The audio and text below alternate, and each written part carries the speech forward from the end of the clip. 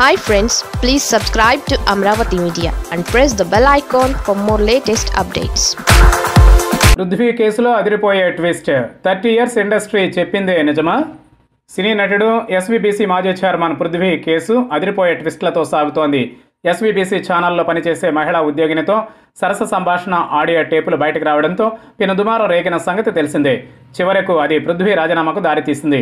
ధార్మిక సంస్థ అయిన TTD ఆధ్వర్యంలో నడుస్తున్న SVBC ఛానల్లో రాసలీలల ఆడియో బయటకు రావడంతో విజిలెన్స్ విచారణకు ఆదేశించిన విషయం తెలిసిందే. అయితే విజిలెన్స్ విచారణ టేపులను దాటి ముందుకు కదలడం లేదట. పృథ్వీ ఫోన్లో మాట్లాడినట్లుగా చెబుతున్న మహిళా ఉద్యోగి ఫిర్యాదు చేసేందుకు ముందుకు రావడం లేదని సమాచారం.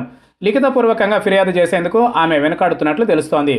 బాధితురాలు ఫిర్యాదు చేయకుండా కేవలం ఆడియో టేపులతో కేసును ముందుకు నడిపించడం సాధ్యం కాదని విజిలెన్స్ అధికారులు భావిస్తున్నట్లు సమాచారం.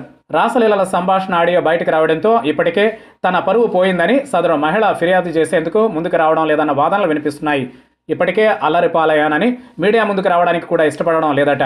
బాధితులు ముందుకు రాకుంటే ఆరోపణల నిరూపణ, నిందితుడిపై చర్యలు తీసుకోవడం సాధ్యం కాదని విజిలెన్స్ అధికారులు అభిప్రాయపడుతున్నట్లు సమాచారం. మహిళా ఉద్యోగితో రాసలీలల ఆడియో టేపుల వ్యవహారం బయటకు రావడం, అధిష్టానం సీరియస్గా స్పందించడంతో SVBC చైర్మన్ పదవికి పృథ్వీ రాజీనామా చేసిన విషయం తెలిసిందే. ఇదంతా పక్కా ప్లాన్ ప్రకారమే జరిగిన కుట్రగా పృథ్వీ అభివర్ణించారు. SVBC చైర్మన్ గట్టిగా మాట్లాడకూడదని గొంతు నొక్కేశారని అన్నారు. లక్షలు దోచుకున్నా, మహిళల పట్ల అసభ్యంగా ప్రవర్తించినా, మద్యం తాగినా దేవుడు శిక్షిస్తాడని పృథ్వీ అన్నారు. TTDలో అన్యమత ప్రచారాన్ని ఖండిస్తూనే ఉన్నానని అన్నారు. తాను సీఎం జగన్, YV సుబ్బారెడ్డి, విజయసాయికి దగ్గరవుతున్నాననే తనపై కుట్ర పన్నారని, పార్టీ సిద్ధాంతం ప్రకారమే విచారణకు సిద్ధపడ్డానని అన్నారు. తనది తప్పని తేలితే చెప్పుతో కొట్టించుకుంటానంటూ పృథ్వీ తీవ్ర వ్యాఖ్యలు చేశారు. విచారణ కోరిన తరువాత రాజీనామా చేస్తున్నానని చెప్పారు. తనను అధిష్టానం అడగలేదని తానే రాజీనామా చేశానని చెప్పారు. స్వచ్ఛందంగా రాజీనామా చేస్తానని అన్నారు. విచారణ అనంతరం మళ్లీ బాధ్యతలు చేపడతానని ధీమా వ్యక్తం చేశారు. ఈ కేసులో అదిరిపోయే ట్విస్టులు చోటు చేసుకుంటున్నాయి.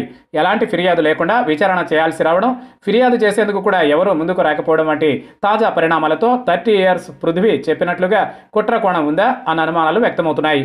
ఆ ఆడియో టేపులో మాట్లాడిన మహిళ ఫిర్యాదు చేసేందుకు ముందుకు రాకపోవడం కూడా అనుమానాలకు బలం చేకూరుస్తోంది. నిజంగానే లైంగిక వేధింపులకు పాల్పడ్డారా, లేక సరస సంభాషణ బయటపడడంతో లైంగిక వేధింపులుగా ట్రీట్ చేస్తున్నారా అన్న సందేహాలు తలెత్తుతున్నాయి.